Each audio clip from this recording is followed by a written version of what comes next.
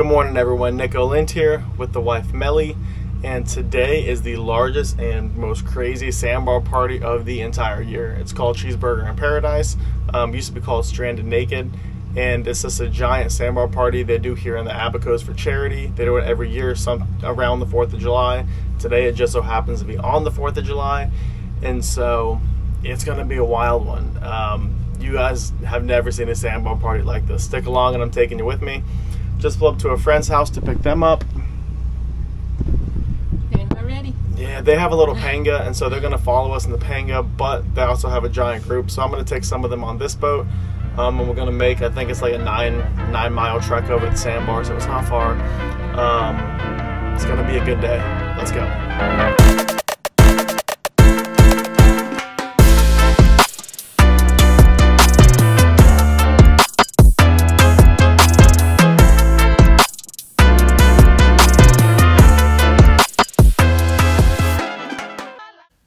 All of these boats made the horrible decision to wait to fill up and fuel until the busiest day of the Bahamas boating season. They'll be here for hours.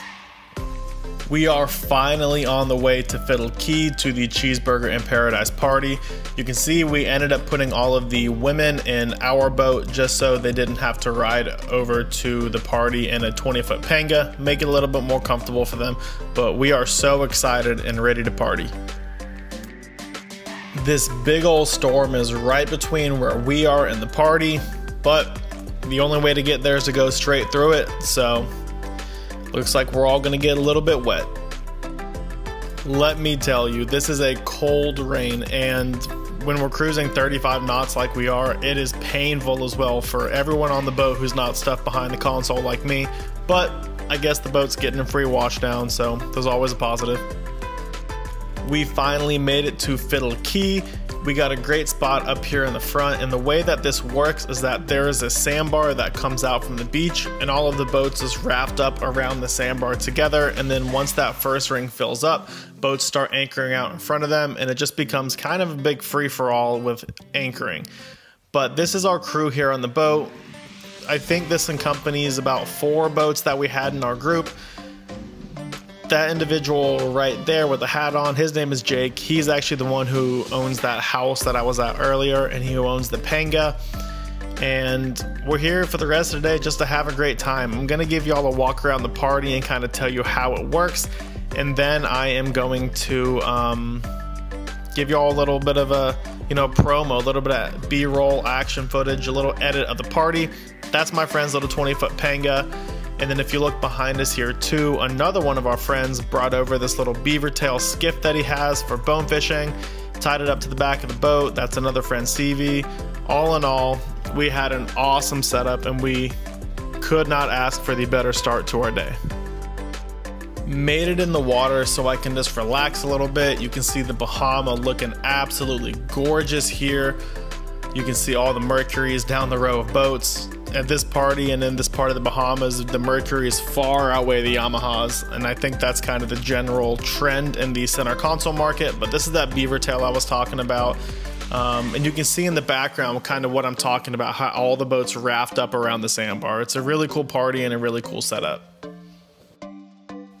A really cool part about this party, and actually part of why it's called Cheeseburger in Paradise, is that at the party they have free cheeseburgers, and they're Bubba burgers. They're very good. You get free cheeseburgers, free chips. You even get free drinks. I think they have vodka, rum, and tequila if I'm not mistaken. So it's a really awesome thing. And then if you feel inclined to do so, which I highly recommend, they also sell all of their merchandise. You can donate, you can become a sponsor if you have a company, and then all of the proceeds for this fundraising party go to the Green Turtle Key Foundation, and it's a great foundation that funds a lot of awesome stuff over on Green Turtle Key, and they raise hundreds of thousands of dollars at this party, so it's really a big deal, and it all goes to a good cause. Another look at the long lines to get a cheeseburger, but this is what the party's all about, so it's well worth the wait. It is absolutely piping hot today, so it's really nice that while you wait in line you can sit in the water and cool off a little bit. And just another look here at all of the boats wrapped it up around the sandbar. It really is a huge event with hundreds of boats that attend. It's really a sight to see. Finally made it to the front of the line and got that cheeseburger that I've been talking about. I've said it once in this video, but these burgers are actually extremely good for what they are. You know, they do hundreds of cheeseburgers here, but they grill them up awesome. Bubba Burger is a really good burger, and so you really can't ask for much else. We're gonna finish eating here and then head on back to the boat to continue on the party. Walking back to the boat now, and I'm actually gonna let this video play through just so y'all can see the sheer amount of boats that are wrapped it up in this super shallow sandbar. If you think about the monetary value of all the boats sitting here, it is actually astounding. You know, each of these giant center consoles with quad motors cost, you know, $1 million bucks, more than $1 million bucks. So there is a ton of money all sitting on this sandbar on this day. So this is a site that I am sure is going to make it on the qualified captain. But believe it or not, all of the owners of these boats actually, I'm not going to say they do so intentionally, but they know that this is going to happen. On the northwest side of the sandbar here at Fiddle, at low tide, it gets super shallow just like this. I mean, it's probably a foot of water, you know, maybe a foot and a half. And so all the boats that anchor up on that side, they know exactly what's going to happen. But luckily, the way this party is, and it's been like this the last couple years, I don't know if it's planned this way or not, but high tide always, or low tide should I say, always happens to be somewhere around midday. And so the owners are happy to get there in the early morning at high tide, get the boat where they want it to be, and then just ride out the midday low tide with their boat sitting on the bottom. It's not bad for the boat. The hull can definitely take sitting on the bottom. You know, it's got plenty of support. It's got more support here than it would sitting on a boat lift. And then, you know, later in the afternoon when the tide comes back up, that's when they'll leave. So it might look like a mistake, but all of these people know exactly what they're doing and they know that this is going to happen. So no alarms, and there's no need to say these captains don't know what they're doing, because they do. But that's enough talking and explaining for now. Let's go ahead and get on into the party.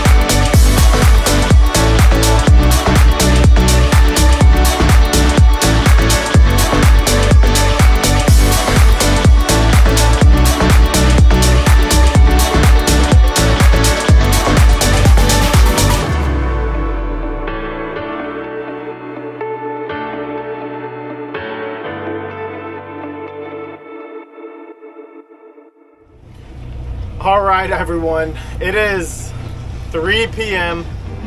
Melly and I, we've been at Cheeseburger in Paradise / Strand and Naked since, what, 9:30, 9:45? Yeah. 9:45-ish a.m. and we are toasted. The rest of our friends are staying there and catching a ride back on another boat, but we've had enough. It's hot. There was 1 million people on the boat, which just freaks me out because I'm a clean addict. The boat needs to be perfect.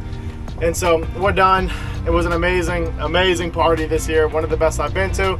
Now we're just gonna go over to the Bahama Beach Club, anchor the boat up, and hang out with some quiet music this time. Just Melly and I, and then I think our friends are gonna come meet us, so come hang out with us at the beach. I will pick back up here in a second.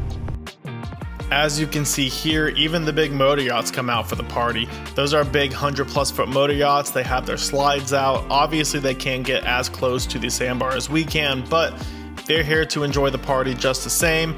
You can see here that our day just turned out to be absolutely amazing. There's zero wind, the water is glass calm, it's blue skies. My beautiful wife here, who is not American, but she's getting in the American spirit, and we just could not ask for a better day. Running over the shallow sandbars that are kind of in the little cove area where the Treasure Key Beach is makes for some beautiful, beautiful water where you can see everything on the bottom when you're running over them. Made it to the beach, and you can see there are a bunch of boats here that all probably left the party early like we did, but we're gonna get the boat anchored out, and then I have a friend coming to hang out with us too. We had an amazing time at the beach. We didn't end up filming much of it because we were just hanging out and relaxing, and my grandparents actually ended up coming out to hang out with us as well. It was a super good way to decompress after a long couple hours of that party. But you can see here the ride in from the beach is absolutely beautiful. We're getting in, it's, I don't know, probably 5:30 right now, but we have 4th of July celebrations tonight because it's the 4th of July as well, so we're gonna go get showered and get ready for that. All right, we had a great afternoon at the beach. Well-needed decompression after Cheeseburger in Paradise. We all toasted. No, I am fried beyond belief. I look like a lobster. But we have some friends came out and joined us. It's actually a client of mine who I sold a 34 yellowfin to. He came out and joined us with his boat, so it was nice, relaxing afternoon. Pulling back into the marina right now. Gonna go get showered, then time for the 4th of July festivities to continue on. Grab some dinner, go to the bar, and party it up for America. Except in a foreign country, which is strange, but party it up for America. Yay! I think that God clearly loves the United States of America for giving us such a beautiful evening to celebrate the 4th of July on. This is the Bahama Beach Club where they do the big 4th of July party here, and it's going to be an awesome time. They have all of the decorations out, beads, leis, all the good stuff. They even had put food coloring in the pina coladas to make them red and blue, which is pretty awesome. And just another look at how perfect of an evening it is tonight.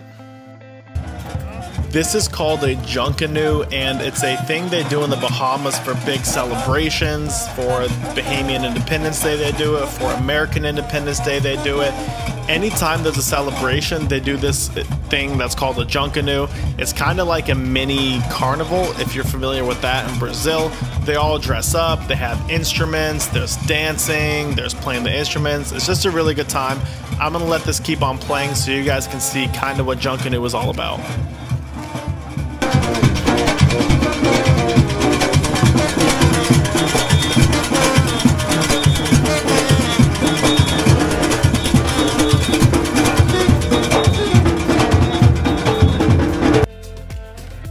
Of course, you cannot have the 4th of July without fireworks, and the Bahamas is really strict on fireworks. You know, you or I, we cannot go and set off our own fireworks over there. They just don't allow it. And so the Bahama Beach Club, they do their own big fireworks show that is approved by the Bahamians, and they have professionals come on and do it. And it's just a really good time, and it's an awesome way to cap off an awesome day. All right, everyone, it's late. It's almost midnight. We're exhausted. We just went to a friend's house after our 4th of July dinner to see if anything was going on, but they're all exhausted because of Stranded Naked, day. Cheeseburger Paradise. It was a long freaking day, so we're gonna get some rest, get some sleep. I hope you like this video. Someone call my name. Anyways. I hope you liked this video. If you did, go ahead and like it, comment on it, what you guys want to see, anything about the Bahamas. Subscribe to the channel, that helps big time. And I will catch you guys in the next video. Thank you.